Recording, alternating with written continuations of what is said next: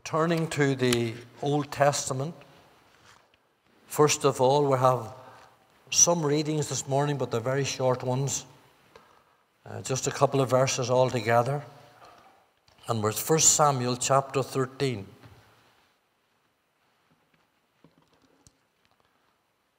First Samuel chapter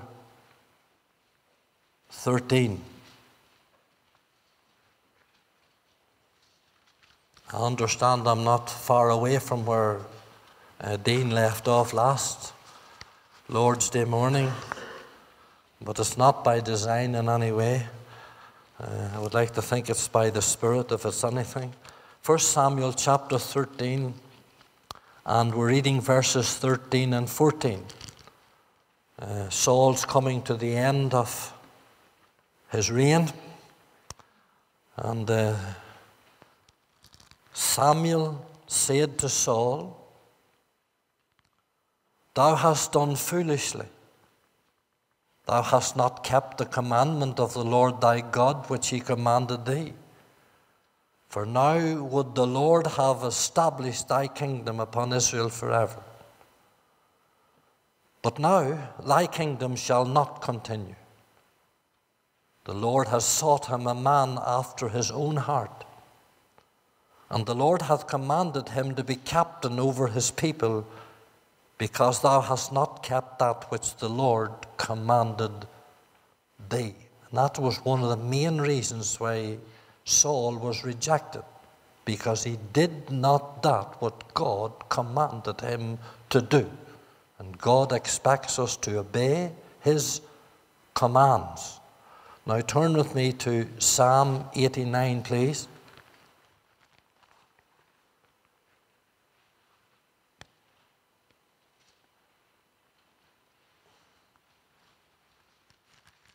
The 89th Psalm and verse 20.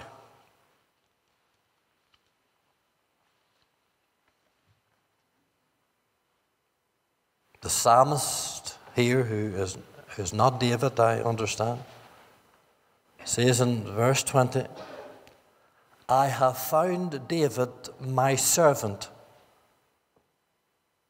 and with my holy oil have I anointed him,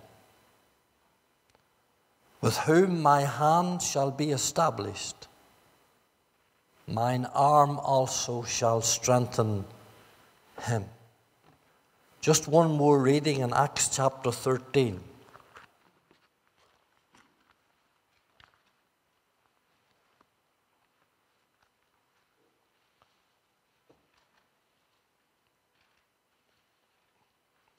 And this 13th chapter of Acts is where the Apostle Paul is rehearsing and enumerating the children of Israel's exploits from he brought them out of Egypt right into the land of Canaan.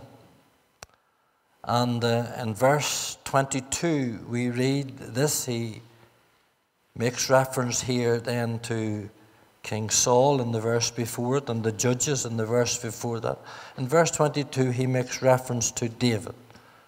"And when he had removed him," that is Saul, "he raised up unto them David to be their king, to whom also he gave testimony and said, I have found David, the son of Jesse, a man after mine own heart, which shall fulfill all my will."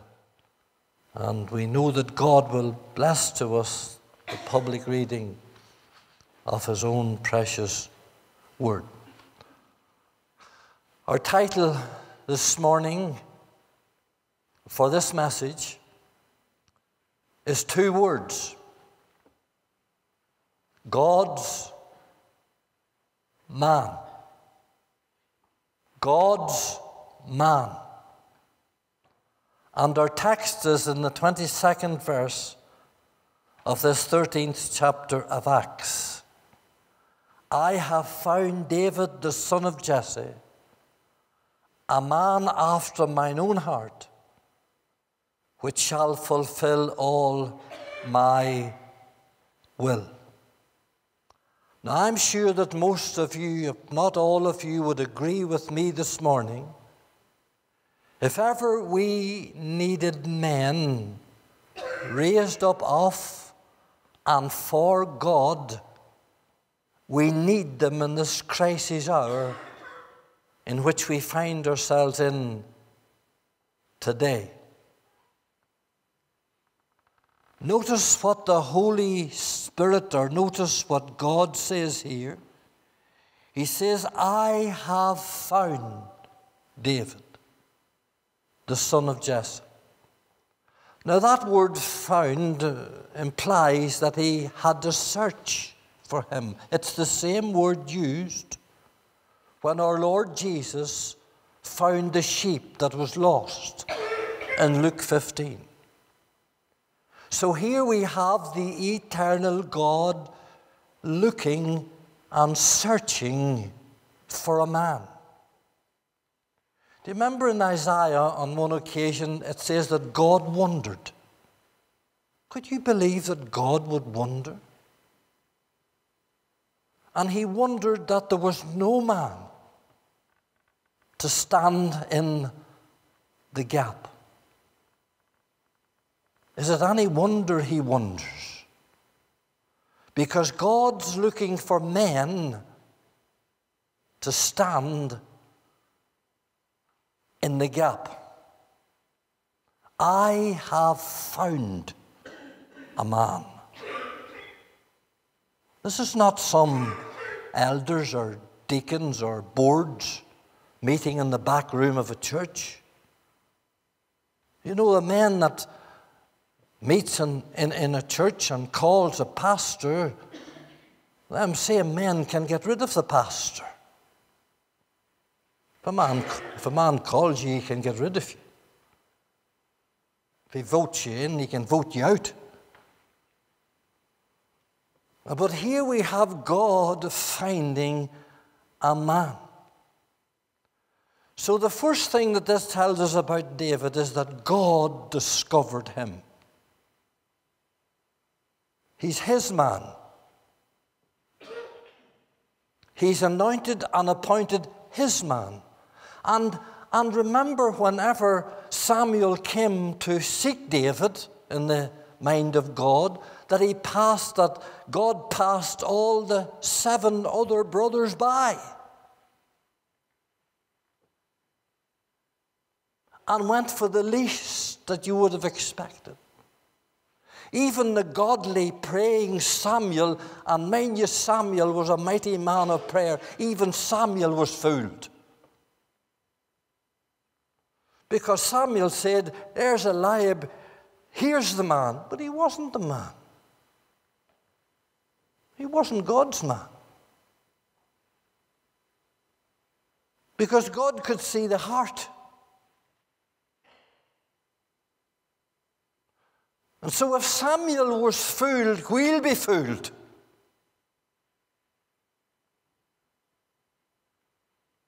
And I'm afraid today across our land, there's many fooled. Because the Church of Jesus Christ in Northern Ireland has suffered greatly with men in positions that were never put there by God. And you mark my word. But God not only discovered this man, he distinguished him.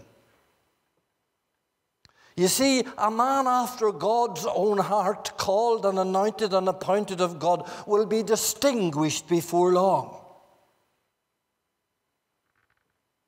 It was only a short while when with the sling and the 5 stones that he faced Goliath. And all the people knew that there was something different about David. Doesn't take God long putting his mark upon the man that he calls, and others will know it. But not only he discovered him and he distinguished him, it was God that developed him. How did he develop David? Well, the very same way as he's developing you and me. And mind you, this is I'm not only speaking this morning to men or women that are going to be called out into full-time service. No, the man after God's own heart and the woman after God's own heart is every man and woman that takes the name of the Lord upon them.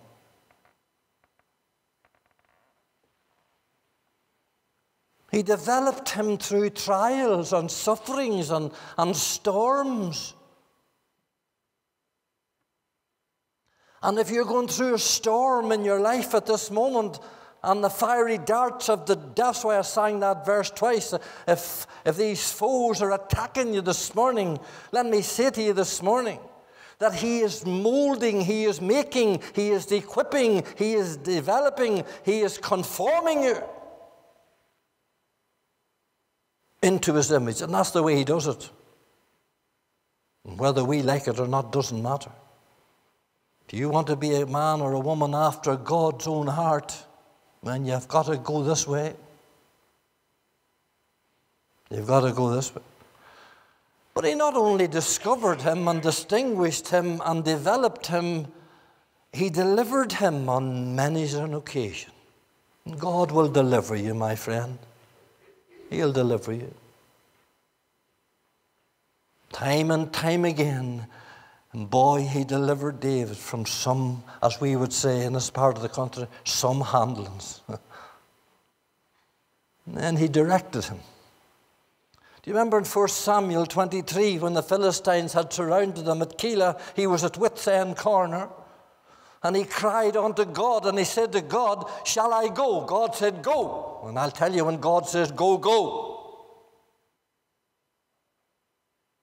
He says, shall I go? Go and smite them. And he went and smote every one of them. God directed him. God will direct his men and his women that are following the heart of God.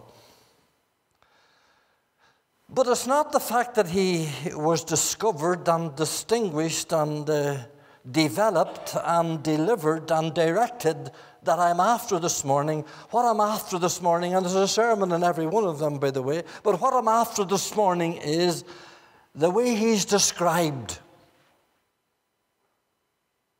A man, I have found a man after mine own heart.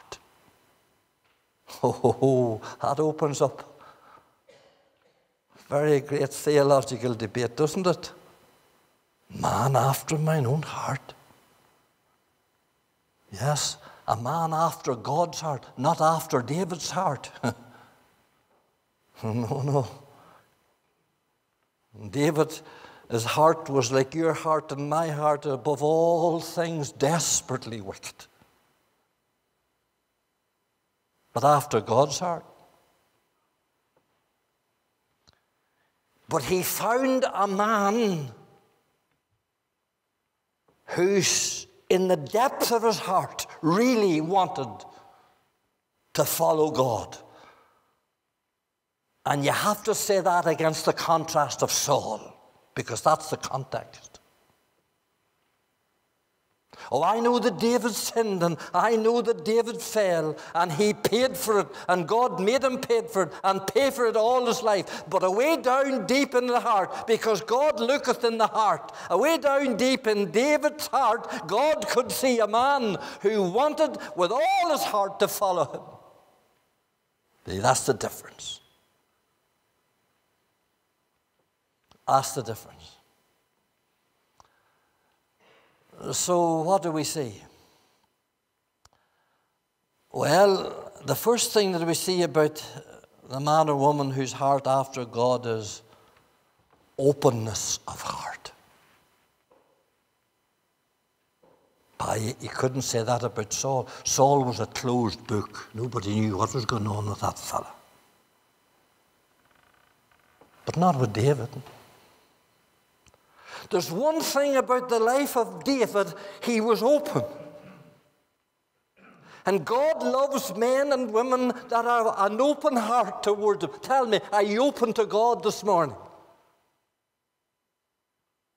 Because this is the first mark.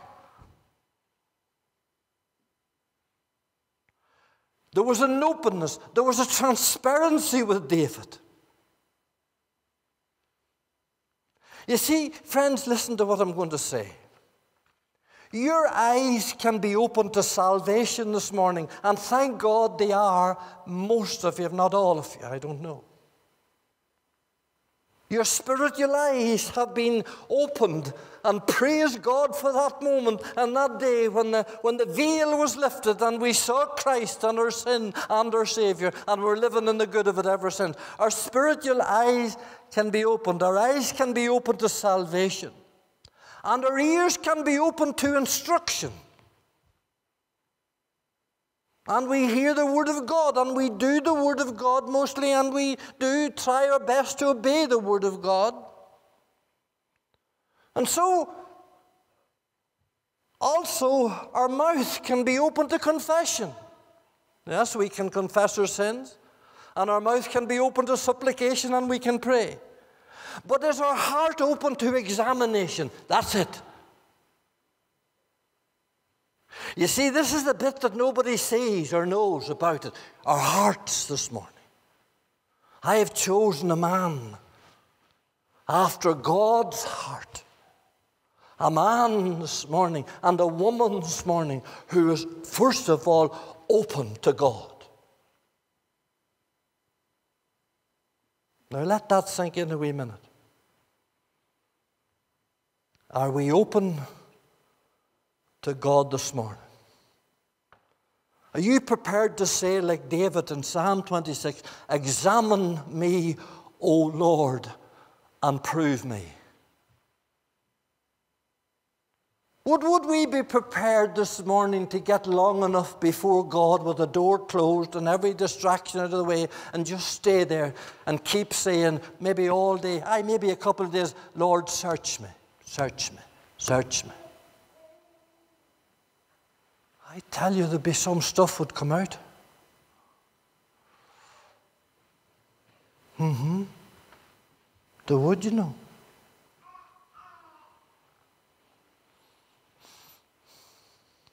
Maybe examine the way that we're living, our attitude to others, attitude to your wife, your attitude to your husband, to your children, to your employer, to your parents.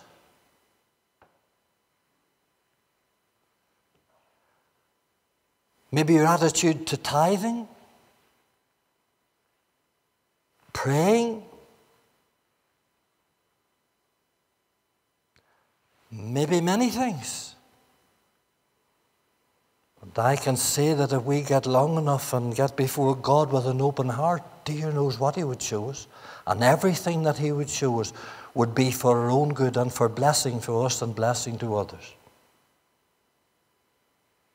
You see, the lovely thing about God this morning is that He's looking, He's searching, He's calling.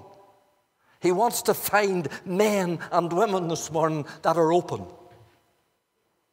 Nobody dictating to Him, just open. I'm open to God now. Send me to Africa. Send me to China. Just, I want to know the will of God. I'm open to you, Lord. Are you open to God this morning? Well, I think, there's a whole lot of God's people and they know His word and they've heard His word and they know what they should be doing and haven't obeyed the word. That's not an open heart. No. There was an openness of heart always through the life of this man. Even though in his sin, even though in his days of folly, there was an openness with David, a beautiful openness.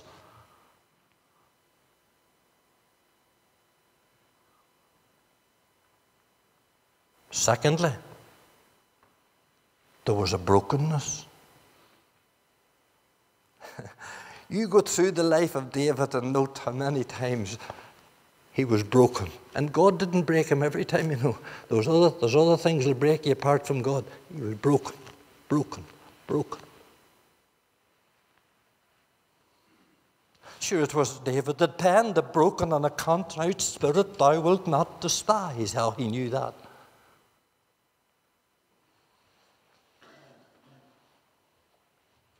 Did you ever get before God and say, "Lord, break me"?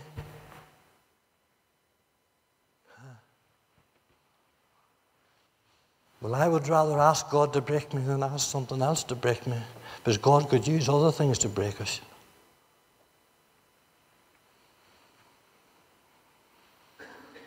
And those times that he used other things to break David.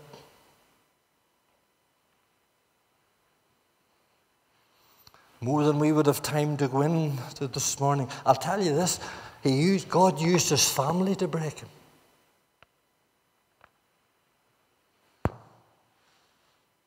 Do you remember the child that was born to Bathsheba?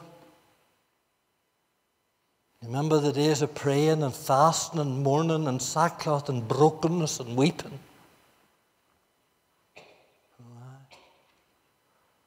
Remember Absalom, his son Absalom? "Oh, Absalom, my son Absalom, Absalom. Oh, Absalom, oh, the tears and the sorrow and the laments of David over that willful, wicked son," for that's what he was. But you know, God used it to break him. See, God could see in this man's heart. You never read of Saul being broken, do you? He was arrogant and proud. You've heard it last week if you listen to the message. He's proud and he was arrogant and stubborn. Oh, my dear friends, this morning. Remember David could say, "The hand of the Lord was heavy." You know, I often think about that. It was an awful thing when the hand of God's on a man. Do you know anything about the hand of God being on you?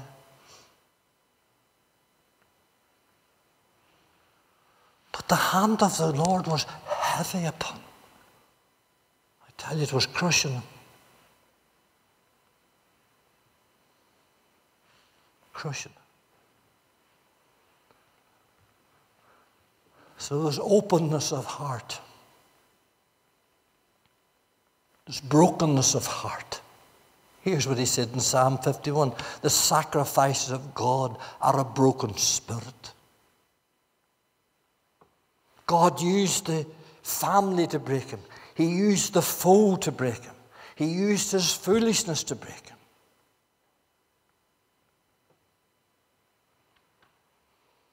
But I tell you, out of that broken heart, broken life of David, came forth the sweet songs and psalms of Israel.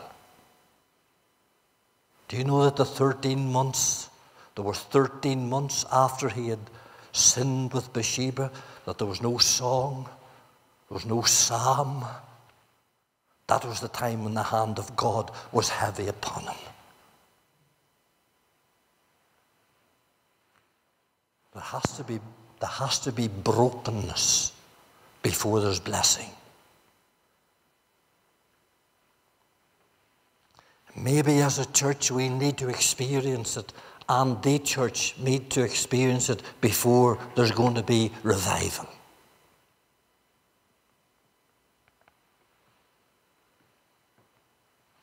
Because there's a lot of things in our lives that needs to be broken. Pride, prejudice, haughtiness. I'm only speaking about myself now. And maybe we'd be better getting into a place where we'll get broken before we have any more missions or meetings or anything.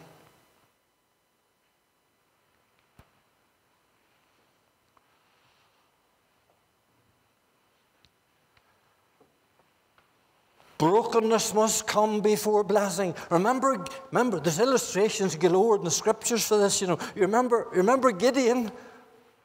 100 men there, 100 men there, 100 men there. 300 men out of 32,000. Get the pictures. That was the lamps. Hold the lamp up. But the lamps had to be broke, the pitchers had to be broken before the light would shine out. Blow the trumpet and break the pitchers and shout the sword of Gideon and the Lord, and victory will come and blessing will come. And it did when the pitchers were broken.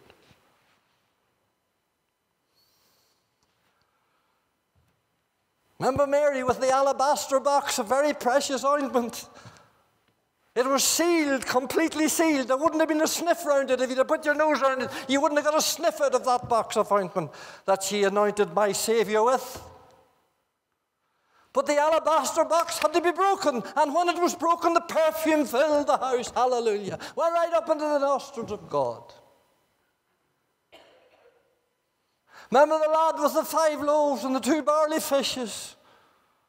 And the disciples say, send them away. It's a desert place. There's nothing for them to eat. That's all the disciples could do. Send them away. That's all we can do. Send them away. We have no answers. Send the drunkard away. Send the suicidal man away. Send them away. Jesus says, give them to me. And he broke, that's what the Word of God says, he broke the loaves and the fishes and distributed them out into the thousands. Remember Paul in that great storm as they're heading across the sea and he's on his way to Rome and the whole thing was nearly lost and the ship smashed against the rocks. How did they get to the shore? Well, here's what it tells us in Acts 27. And some got there on the broken pieces of the ship. It was the broken ship that saved some of them. And when my dear Saviour hung naked on the cross with the crown of thorns hammered on his lovely brow, and as the tongue clave to the roof of his mouth and every bone in his body out of joint, as he hung there in the heat of the noonday sun and the vultures flying over him, I tell you, he could take that bread and he could say, this is my body. This is it, which was broken for you. Do we know anything about that? Nothing. We know nothing about this brokenness. Well, he knew what it was to be broken.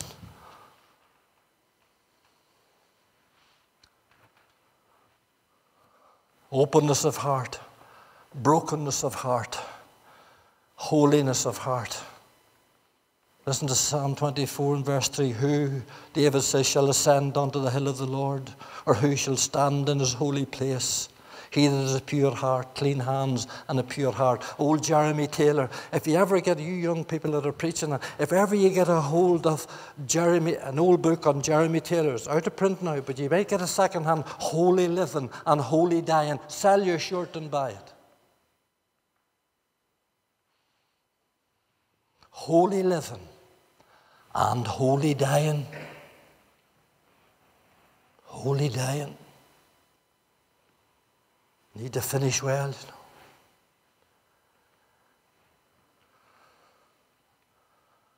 And lastly, openness, brokenness, holiness, submissiveness.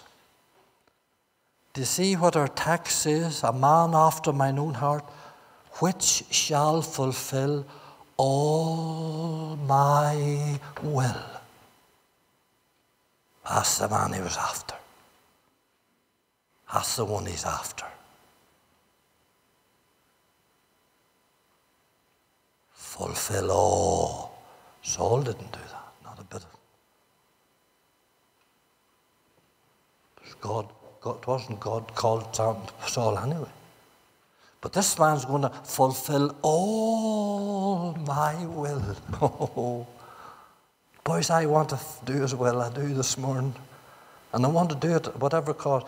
I can say this, and I'm not saying it boasting this morning, but every day, mostly of my life, I pray Romans 12 and verse 1. Here's what I pray.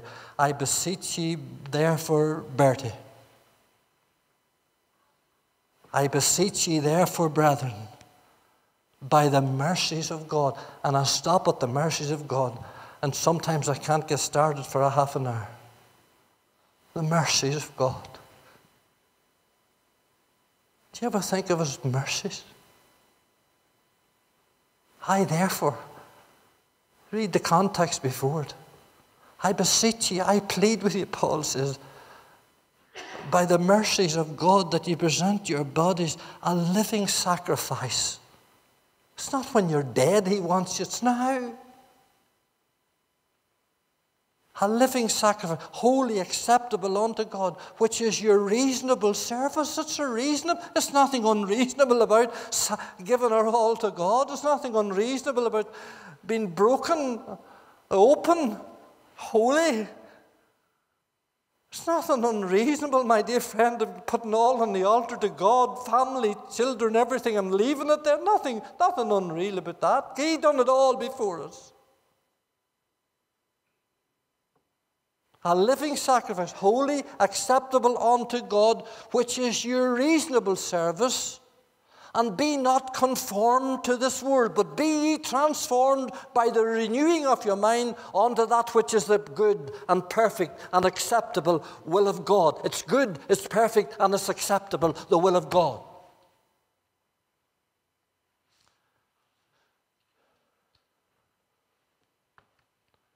It all boils down at the end of the day to submissiveness. And he could see this. God could see this in young David. He watched him as a boy on the hills. He knew him. He saw all his potential and all his typifying of the Savior. And all that, he saw it all. Saw it all. I'm closing, I'm saying this. A man after God's own heart will have a number of things about him. First of all, he'll be a man of faith.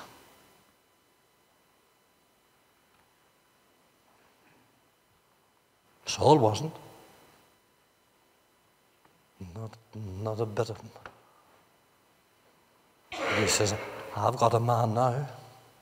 Well, here's what Hebrews 11 says. He subdued kingdoms, David, wrought righteousness, obtained promises, stopped the mouths of lions, quenched the violence of fire, turned to flight the armies of the aliens. Out of weakness was made strong. Could you got anybody more weaker physically than David? The shepherd boy, 16 and a half or 17 years of age, watching the father's sheep and these big men all passing by. It's not him. It's not him. It's not him. Out of weakness was made strong. That's where the strength is.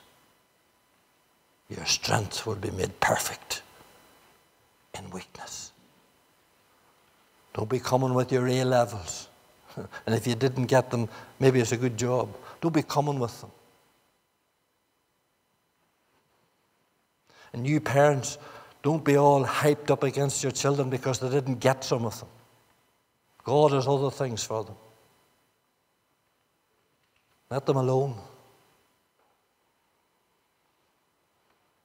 God's looking on the heart this morning. He's looking on the heart. This was a man of faith. I'll tell you, he was a man of faith. He wouldn't even put on the armor that Saul had.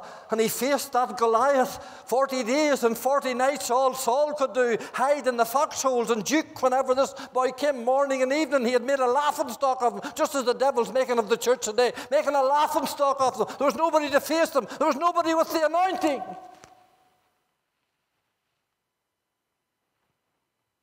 God needs a man with the anointing.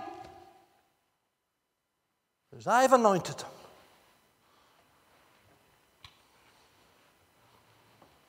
And he had faith. And you read the exploits of David. Yeah, he was a man of faith and he was a man of prayer. A man or woman after God's own heart are men and women of prayer.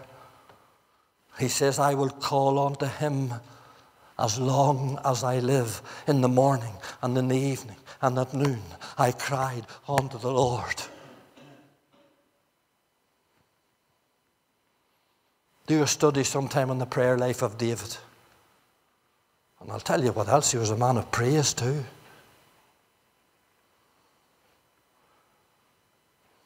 Some of us can't even open our mouth to sing a hymn. We can't. Oh boy, I wouldn't say hallelujah, praise the Lord in the meeting and this one. He was a man of praise. He says, I will praise him 6 times and 7 times. You read the prayer life of David. I'll praise him with the psaltery. I'll praise him with the trumpet. I'll praise him with the cymbals. I'll praise him with the harp. And he says, let everything that is breath praise the Lord.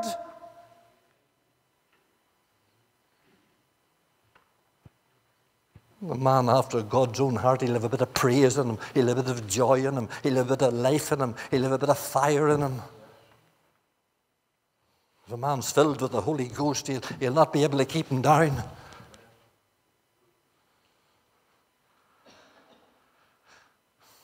He was a man of thanksgiving. I will enter his courts with thanksgiving and his gates with praise. He was a man of the word. Read Psalm 119. Take a day and read it. He loved the word. Thy precepts, thy commandments, thy word.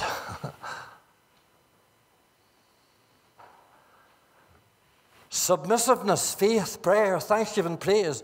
We're on the road to revival. Openness, brokenness, holiness, submissiveness, faith, prayer, thanksgiving, praise. We're on the road to victory. I have found David, the son of Jesse, a man after mine own heart, who will do all my